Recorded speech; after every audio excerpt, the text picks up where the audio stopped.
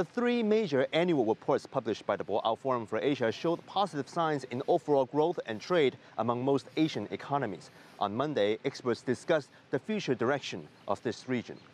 In the past 20 years, Asia's economies grew an average 6.8% annually, faster than any other region in the world. The region will remain the fastest growing in the world in the next 20 years. China will grow fast, as well as India. Cooperation among China, Japan, and South Korea, as well as among ASEAN economies, will be strengthened. China's Belt and Road Initiative will also bring new opportunities.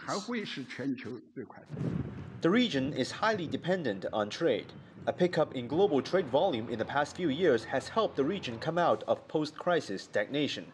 According to the latest Asian Economic Integration Report, a host of economies in the region saw double-digit growth in both imports and exports for the majority of 2017. However, how much of this momentum is sustainable? The trade friction between China and the U.S. will cause economic fluctuations in Asia. The region has an integrated industry chain. China assembles many goods, and the parts come from countries like South Korea and Malaysia.